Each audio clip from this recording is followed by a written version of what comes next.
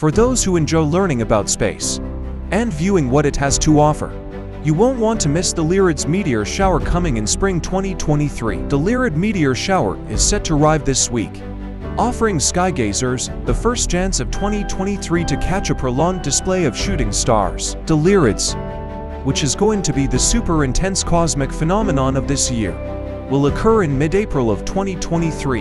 Here's what it is exactly, and how you can watch it. What is the Lyrids meteor shower? The Lyrid meteor shower is a burst of meteor activity occurring around mid to late April.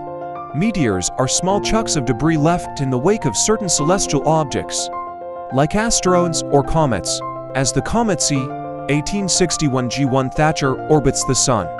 It leaves a trail of debris, which the Earth crashes into every April. When the debris burns up in our atmosphere, it produces the meteor shower that we call the Lyrids. According to NASA, Lyrid meteors leave behind glowing dust trails that can last for minutes at a time.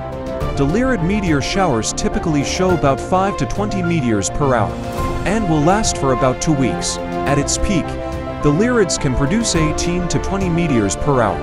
They're usually bright with long trails, and there's also a good chance of seeing one that becomes a fireball. When is the best time to see the Lyrids meteor shower in 2023? Luckily, this intense meteor shower is coming up very soon. The best time to see the Lyrids in 2023 is in a late evening on April 22nd and early morning April 23rd. Viewing conditions are good for 2023, with the moon being only 9% full on the 22nd of April. However, the Lyrids will start appearing from the 15th of April, so keep your eyes peeled.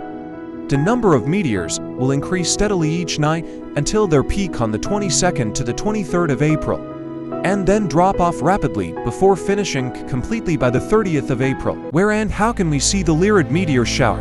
Meteor showers are visible to the naked eye, so no binoculars or telescope are needed to see the natural wonder. First, check the weather forecast. If it's going to be cloudy, then try the days before the peak viewing period. Light pollution will affect your viewing of the Lyrids, so if you're near a big city like London, New York, Mumbai, or any other city that emits dense amounts of light pollution, you may not be able to see it, so find a dark but safe place with a clear view away from buildings, trees, and street light. Also, make sure you turn off all torches and phones for 15 minutes so that your eyes can adjust to the darkness. If you need to use a torch, then consider buying one with a red filter. You can expect to see a meteor every couple of minutes, with 15 to 20 an hour being around the peak rate, each one traveling at a speed of around 29 miles 47 kilometers per second. So, hopefully guys, you found this video helpful. It would be really amazing to have you back on the channel,